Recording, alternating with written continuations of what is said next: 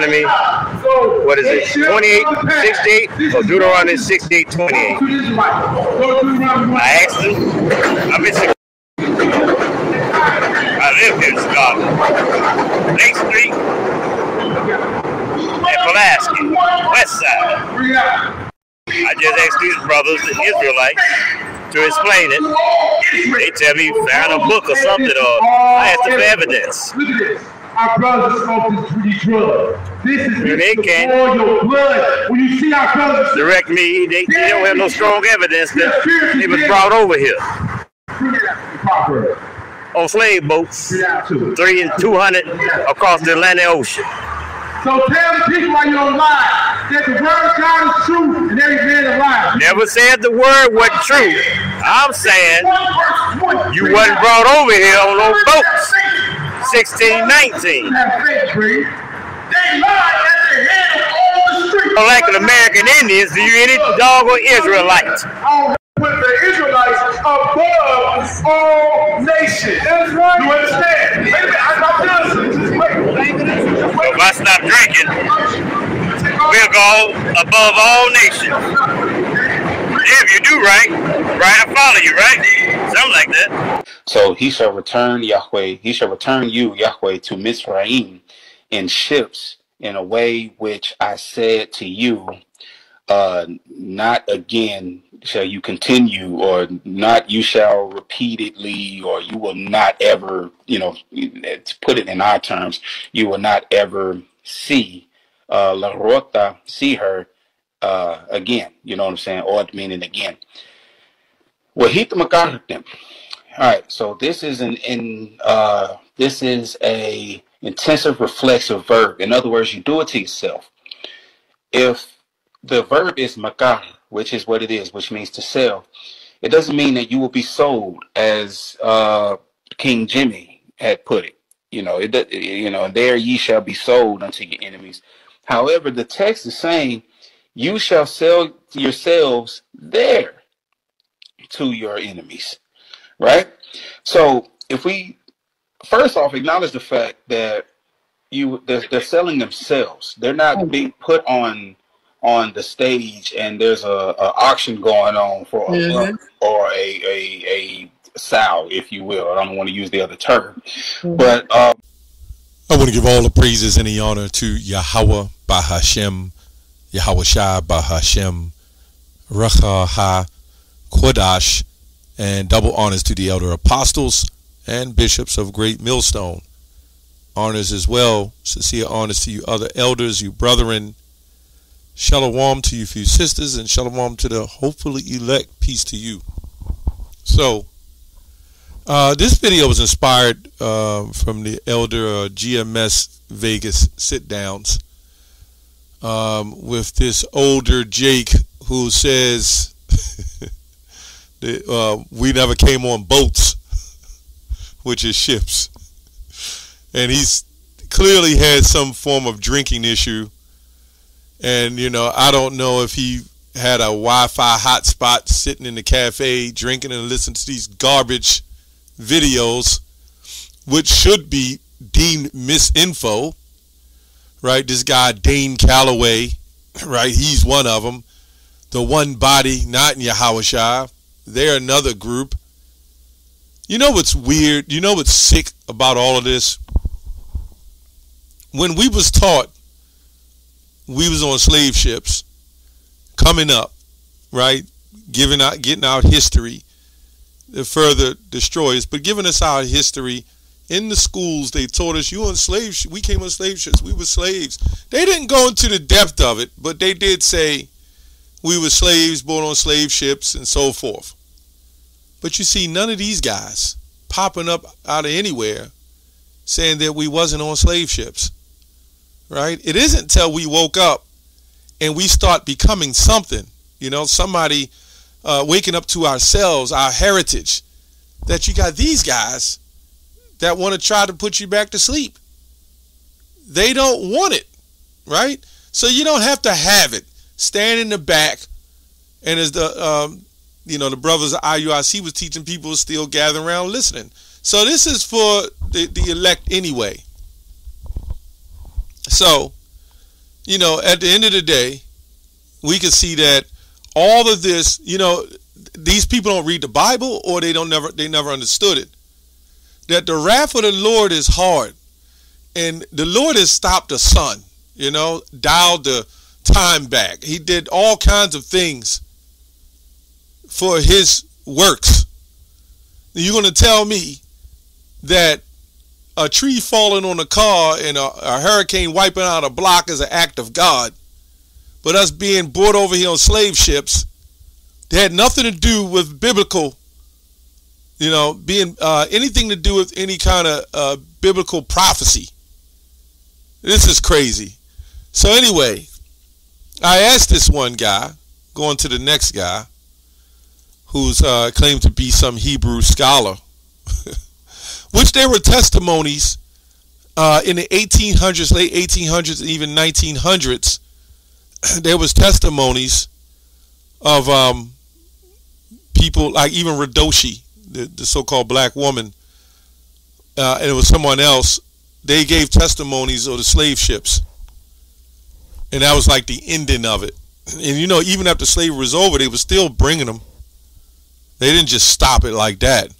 But this is insane that all these years we knew our history, and you got these people waking up to try to take it back from you. This guy, Dr. Brown, he doesn't believe the slave ships in the Bible. Of course they don't want to say it's us, but there's no prophecy fitting them, right? Before 48, what were they called? Right? As the brother, I saw a brother, I can't remember his name, Shopper of the 12 uploaded a short clip. Yale says it's a difference between the 48ers and the Israelites, right? But anyway, you can check that out. Anyway, we're going to go into this. Let's go to Jeremiah 2:14. Is Israel a servant? Is he a homeborn slave? Why is he spoiled? You know why he's spoiled? Because of the curses that the Most High put on us. Now you want to go to Deuteronomy 28:48. It says, thou shalt serve other gods, I'm just quoting, and he shall put a yoke of iron upon thy neck until he have destroyed thee. Right? That's how we know. So you're going to tell me that don't have nothing to do with biblical prophecy as well? This is weird. But let me go into this guy, the second guy. It is Jake. I asked him a question. Let me see if I got a response yet. Nope, still hadn't got a response. He's reading Hebrew, right? From Deuteronomy 28:68. A lot of you know that. And he said in Deuteronomy 28:68, when it says, ye shall be sold, he claims with King James, Jamie was wrong as he claims, and it meant you sell yourselves. Well, I decided, as I always like to do, go into the older Bible of 1380. Let's see what that one says. Let's see if it's only about King James. The Lord shall lead thee again by ships in Egypt, by the way of which he saith unto thee, thou shouldest see it no more again. There thou shalt be sealed or sold to thine enemies, right? And all the translations before that pretty much says that. For servants, servitors, and handmaids, and no man shall deliver thee. Well, wait a minute. Where's by? Right? Where's by? We'll get into that in a second. Let me go to another Bible, see what it says. See if it says the same thing. Right? Again, predating King James Version. Okay, so some of the Bibles, when they did the translations, they said you will sell yourselves, right? But the Bibles before that never said that. And this is where they get the translations from, because these scholars will come up with these phenomenal translations, and then you'll see something different. Why? Because you're dealing with the different translations of Hebrew. It says, and the Lord shall bring, this is the Bible 1500s, bring you to Egypt again with ships. By the way, I've said unto thee, thou shalt see it no more again. And there thou shalt be sold unto your enemies for bondmen and servitudes and maidens, and no man shall buy you. Right? B-Y-E, not B-U-Y. See, the English translation, let's go to the online etymology of the word buy. No man shall buy you. It says to get paid for, right? Acquire possession in exchange for something of value, to redeem a ransom. So this is why the word buy is in the King James Version. But the older translation says no man shall deliver thee. Right? So let's go on to some.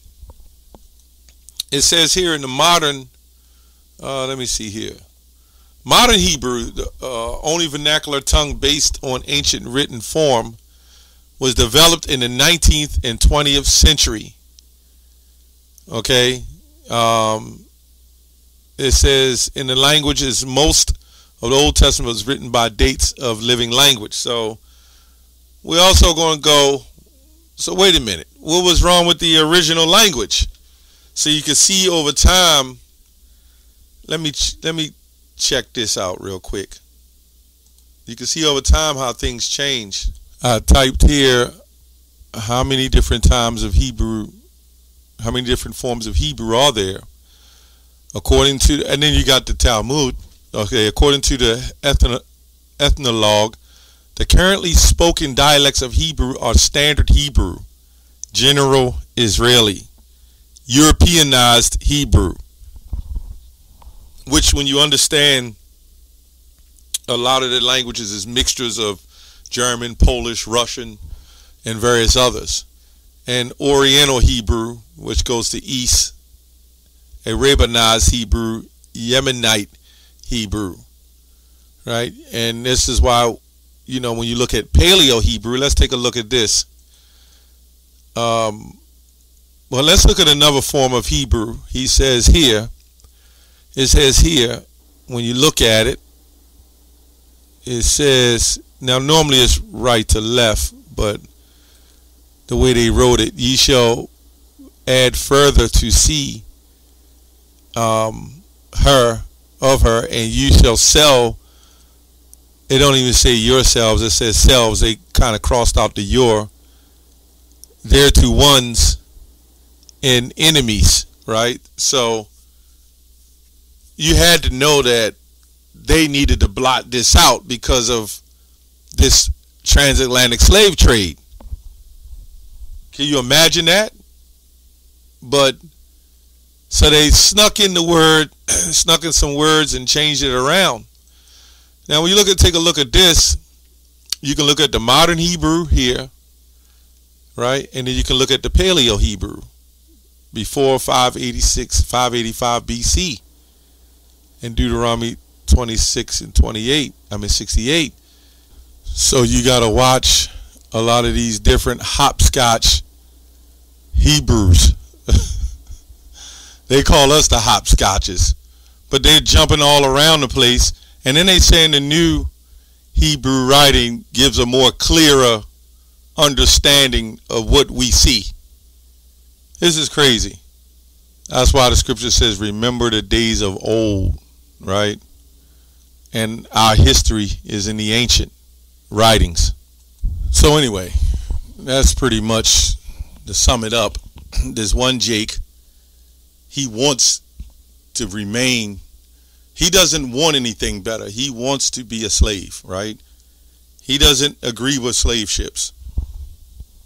The other Jake, he may believe in the slave ships, but he don't think it's biblical. He doesn't think, I'm sure, the yoke of iron upon her neck is biblical. And as the elder GMS Vegas sit down, I watched his video. He brought up Joel the 3rd chapter, right? Which a boy being sold for a harlot, a girl for wine that they might drink. I guess he don't see that biblical. I don't think it's not just in Deuteronomy that shows that we're the people of the Bible.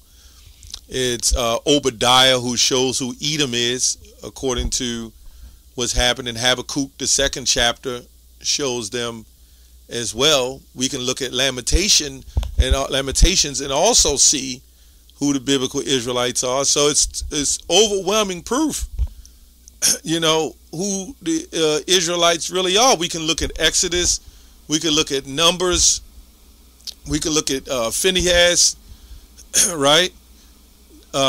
There's various all through the Bible. We can look at YAHAWASHI, you know, who was hung. In Acts, the 5th chapter says it. And if he was hung on a tree as a Judite, there was a lot of Judites being hung on trees as well. So who else fit these prophecies? You have to know that somebody be carrying 1.5 years over the water and tortured and raped and their teeth knocked out. And I remember I did the video on that with the Goodbye Uncle Tom. And somebody said, oh, those are not actual events, but they flagged it and took it back down because they knew that we done the research. We don't put these clips up and show these things without proof, right? And at the end of the day, it all boils down to faith anyway, right? If you don't want to believe you're an Israelite, you don't want to believe that God's people came on them slave ships. Hey, the worst criminal punishment as a nation on this planet happened to the Negroes, Latinos, and Native Americans, mainly you Judites that came on them slave ships and the northern tribe, right? For whatever reason, all these horrible, horrific events that happen in the Bible, that's not us. But the people who claiming to be us is trying to take on some of those curses and saying that all that's happened to them. But there's nothing in the past 400 or 500 years, according to the Bible, that says that they're the people of the Bible. The people of the Bible will still be showing, it will still be active today of the people who are cursed and the people who are punished. And then when a deliverance come, that's when we will be finished. But until then, we are under those curses. This drunk man with the bottle proves this, and this man that's reading every form of Hebrew he can just to say we're not the people of God. That's all I have on that. Shalom.